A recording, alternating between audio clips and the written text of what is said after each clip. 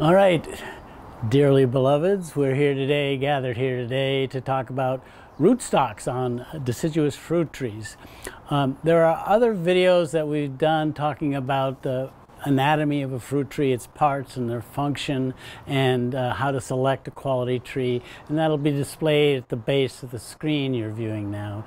But what we've got here on my left and right is an apple. And this is a really nice variety of Macintosh called Empire Macintosh. And it was bred in the Empire State, New York, at Geneva Testing Station associated with Cornell. And ironically, it's probably the best performing of all the Mac types out here in California. And it's a gooder. The fruit, that is. There are issues. It's a tree that needs some coaxing to establish tree size.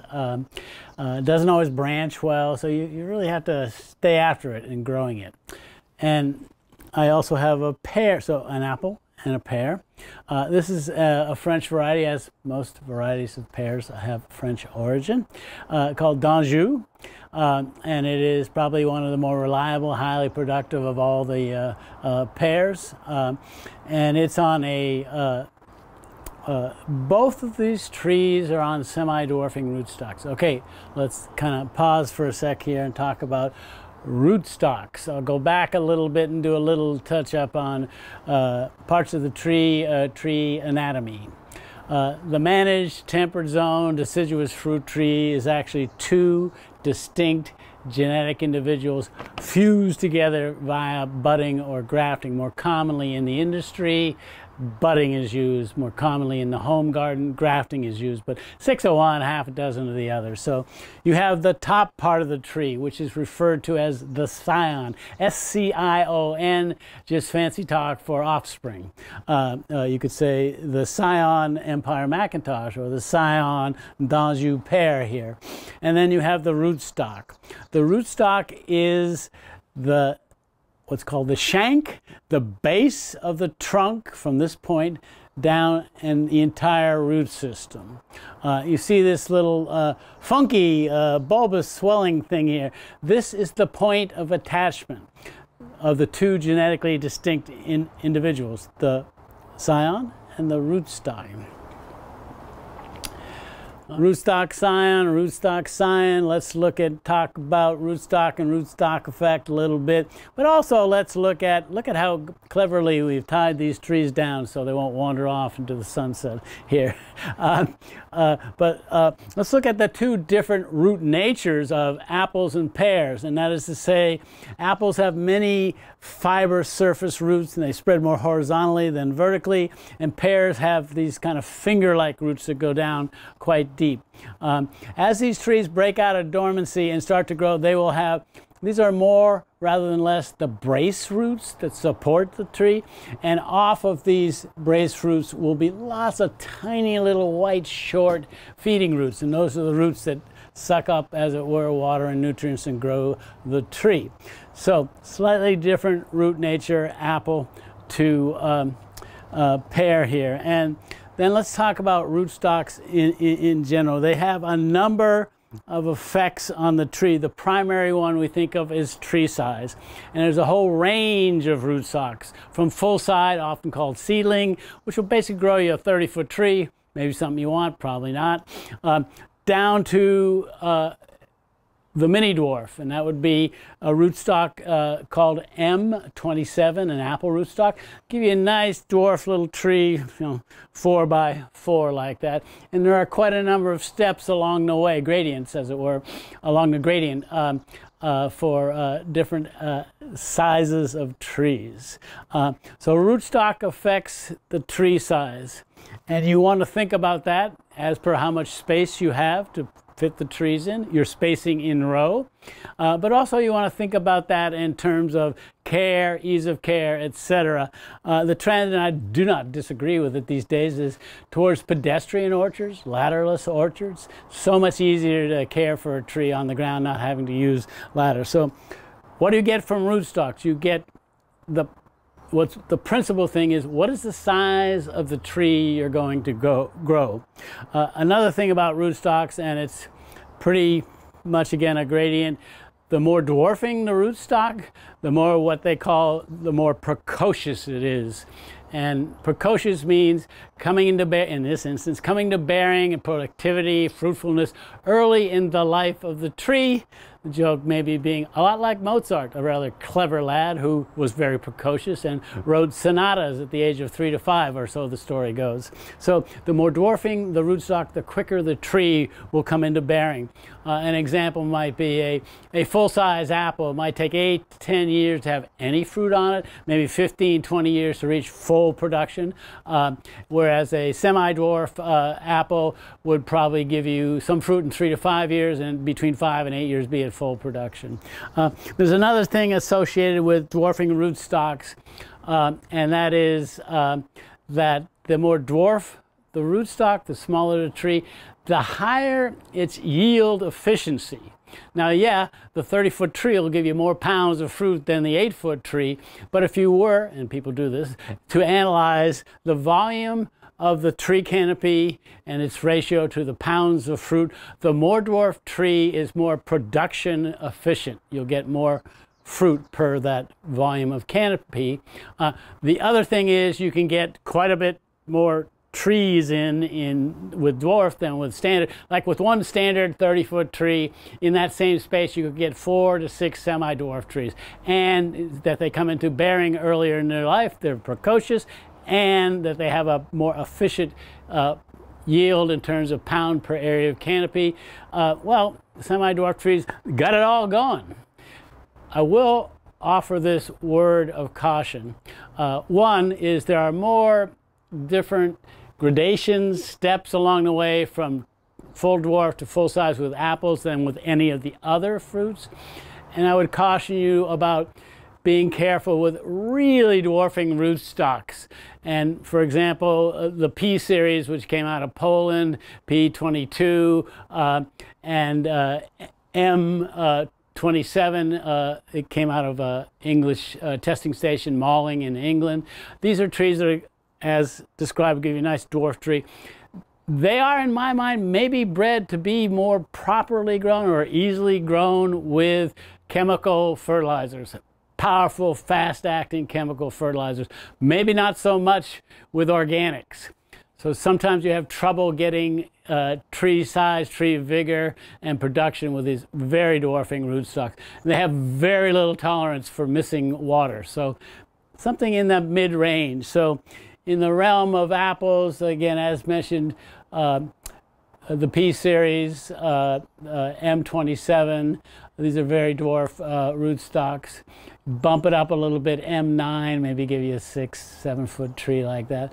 And then you get into the semi-dwarfing category, and I think this is the safest place to go in terms of, yeah, it dwarfs a tree, pretty much, and yet it's got enough inherent vigor that you don't have to fuss over it all the time like that.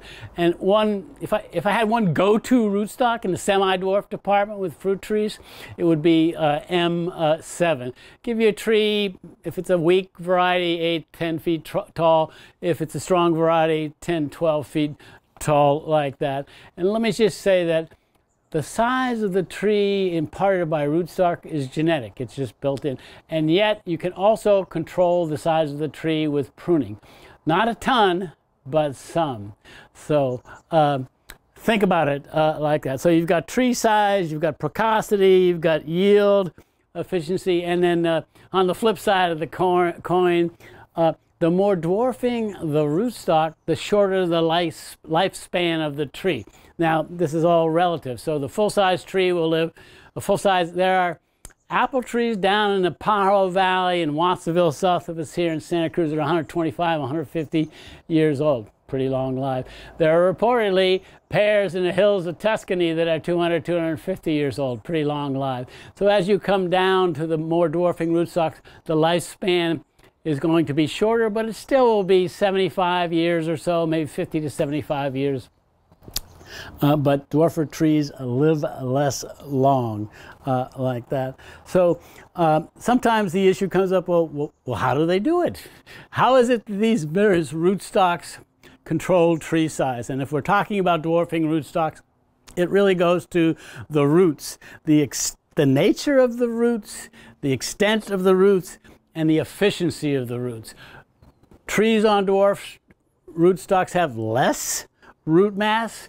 They have less efficient roots in terms of taking up water and nutrients. They have narrower conductive vessel xylem to draw that water and nutrients up to the soil, but enough to dwarf the tree, but not enough to stunt the tree like that. All this has come to us as a marvelous gift from basically from plant explorers originally, and subsequently researchers at universities around the world. They have just first, sometimes throughout history, going back to antiquity, reportedly Alexander the Great found these really cool, very dwarf apple trees in the mountains of Iran and Iraq and had them sent back to Macedonia. And these were the genetic material for propagating and then breeding a lot of the dwarf apple rootstocks that we now have. Subsequently, as I said, major universities around the world, experiment stations, ag experiment stations have done breeding. Once they get something that they like, that is, yes, this controls tree size and its productivity is good and it is resistant to various soil, pests, and diseases, then they clone it. They propagate it asexually and increase it by the thousands like that. So you want to give some thought to what size tree you're going to get, and that is largely imparted via the rootstock. Secondarily imparted by the inherent vigor of any given variety. I'll use as an example in terms of varietal vigor, one of the great, most exquisite, difficult to grow apples in the world, Cox's Orange Pippin, arguably the weakest scion or variety. And then I'll use the ubiquitous and rightfully so Fuji apple. It's a cascading waterfall tsunami of a monster tree like that. So if you put the timid English Cox's Orange Pippin on any given rootstock, it'll be appreciably shorter than the Fuji on the same rootstock. Mixing and matching of varieties and rootstock, tree size, vigor, and all that jazz. What are you gonna do? Well, this is shameless self-promotion. Turns out I wrote a book.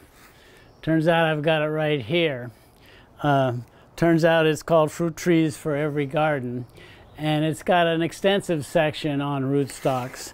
In fact, page 41 here is a good listing of the prominent semi-dwarf and dwarf rootstocks for apples.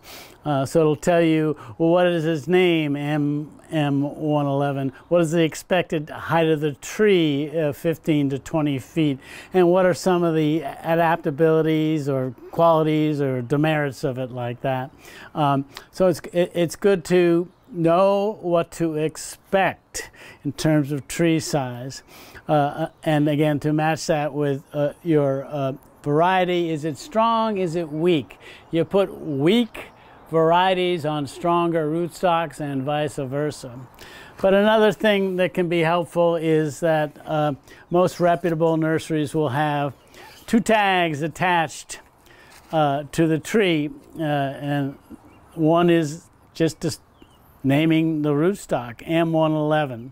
And again, then you can reference what you're going to get from that. And the other, which is like just this little card here, is just full of information. One, what a pretty picture of the Empire Macintosh, and of course a promo for Dave Wilson Nursery, probably one of the more distinguished nurseries in the world. It's in the Central Valley of California. And let me read: Empire apple, crisp, sweet, flavorful, aromatic Macintosh type dessert apple, dark red blush over green or greenish yellow, sometimes fully dark red, widely adapted including climates with warm late summer nights, early season harvest about 1 week after gala, small to medium sized spur type tree, good pollinizer for Mutsu, Gravenstein, Winesap, Jonagold.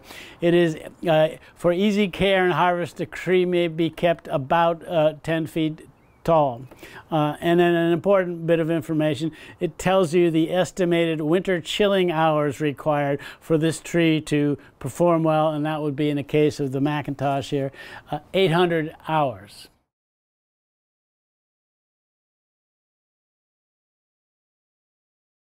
I've got a little graphic here.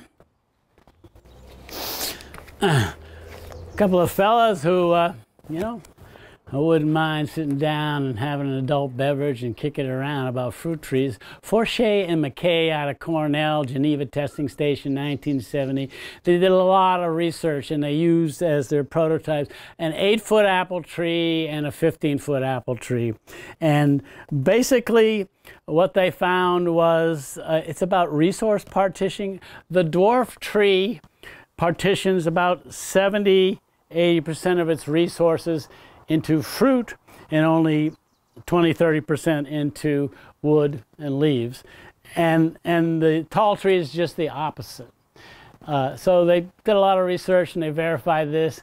And one thing that kind of cracks me up is they know this to be true. They do not yet know the causative mechanism. And it kind of cracks me up in science writing. If they know the causative mechanism, they are going to go on for pages and pages and pages and give you it down to the cellular level. If they don't, they just say, at the present time, the causative mechanism is unknown. Okay, let's move on. All right, good luck.